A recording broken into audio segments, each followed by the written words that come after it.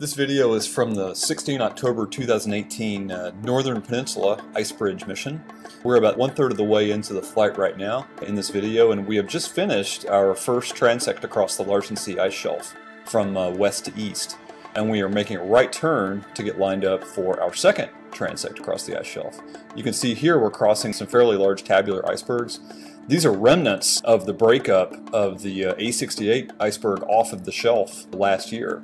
The big square-looking iceberg at left is the one that became somewhat famous in the media over the last few days. Now we're crossing some combination of open water and sea ice. This big, huge tabular berg ahead of us is the A68 iceberg. It's about 100 miles long, about 30 miles wide. And you can see the video here has been sped up by a factor of 20, and even at that, it still takes us quite a while to get across this thing. And you have to remember there as well that we were only crossing the northern corner of it, and even so, it took us a while. So now we're back off A68 iceberg, heading westbound. You can see the sun there as the afternoon, crossing a mixture of sea ice and icebergs. And this big white mass ahead of us is the Larsen C ice shelf, which we're just about to head back on.